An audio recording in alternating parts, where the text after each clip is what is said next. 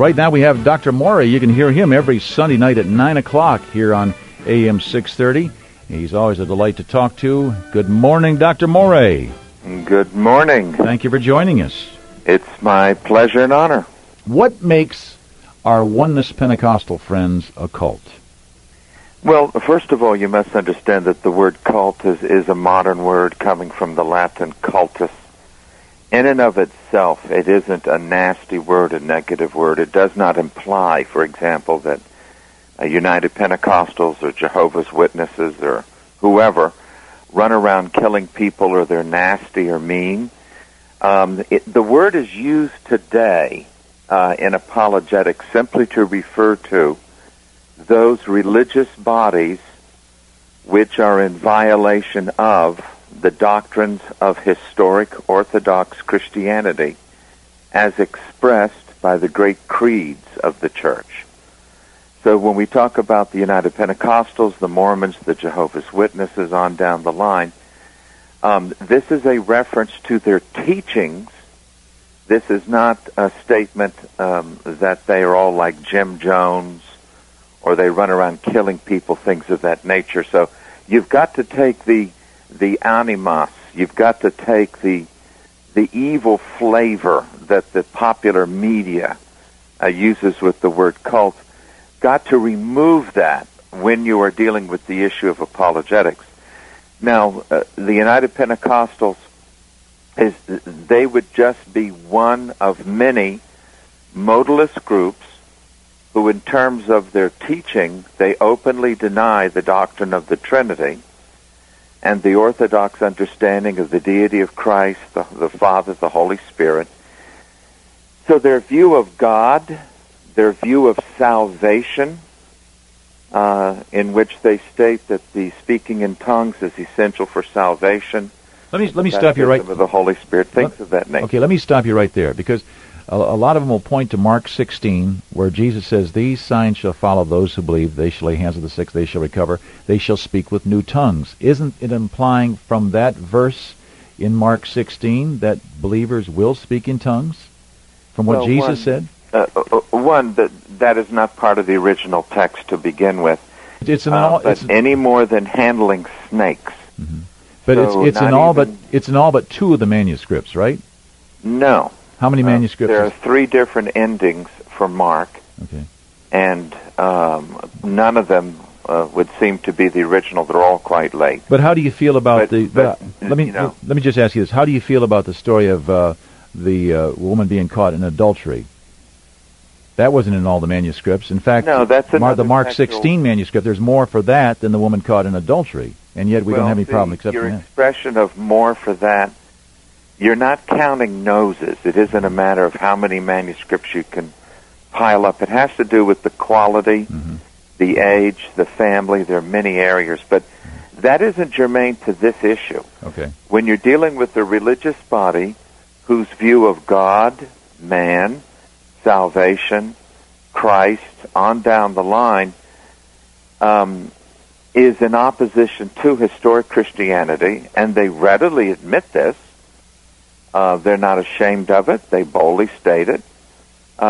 Then you're dealing with a religious organization that has separated itself from Orthodox Christianity.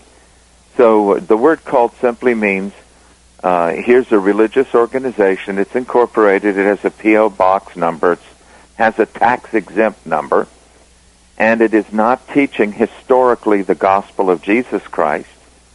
And it is for that reason, in modern times, we use the word cult, meaning that it is a church, a religion, that is not part of historic biblical Christianity. Now, for the person who says, now, doesn't the Bible say in John 14:6, "I am the way, the truth, and life. No man cometh unto the Father but by me"? I mean, they're looking to Jesus.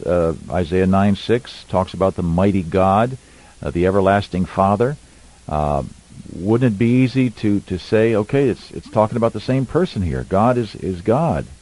Well, 2 Corinthians 11, the Apostle Paul said that the problem he faced in his own day was that people were defining who Jesus was, and there were different interpretations of Jesus.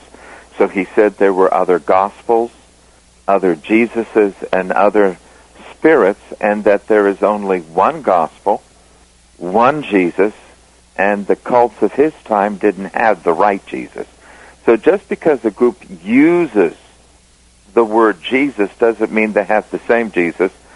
And I'm sure Dr. Bernard would tell you that he does not have the Trinitarian Jesus, the Nicene Jesus, in mind when he speaks of Jesus. So we're not getting into the word game just because you use the same words, God, Jesus, salvation.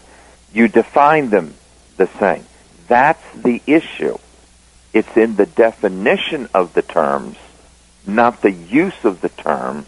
That's the issue at hand. I guess the area that I get a little bit confused on is my finite mind cannot comprehend the Trinity. I'll understand it when I get to heaven, but speaking on a fleshly, earthly level, I just don't get it.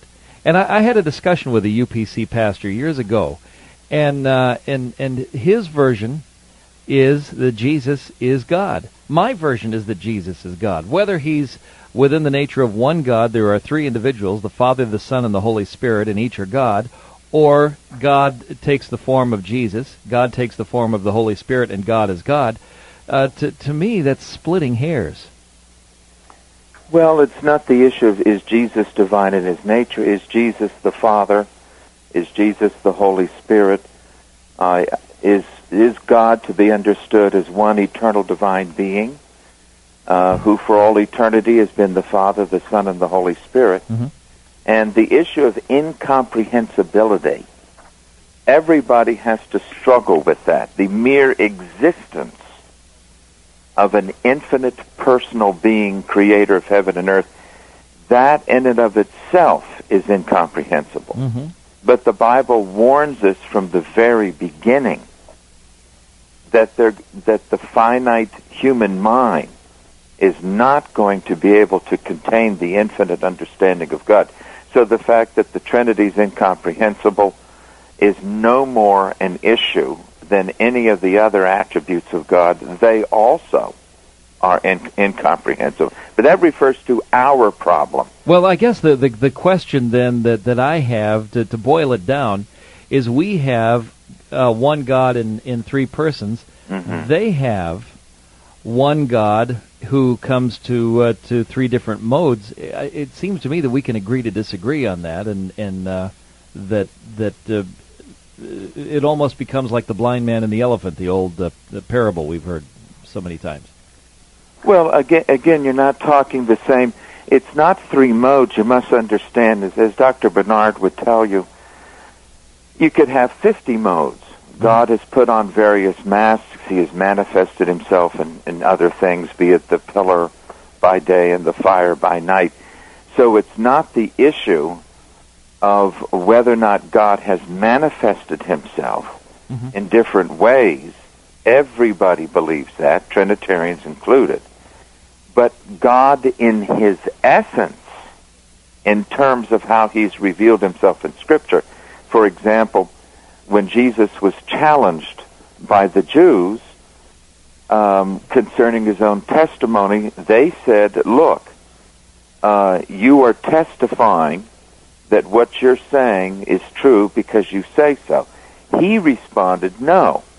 By the mouth of two or three separate witnesses, a matter is established.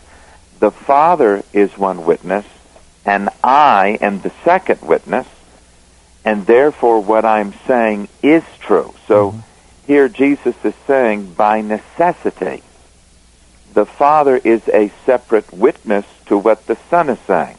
And that's two witnesses making his preaching valid. And the Father, of course, confirmed what Jesus was doing at the baptism and the Mount of Transfiguration when he said, this is my Son, the Son that I love. So what you're coming down to is a different view of God, a different view of Jesus,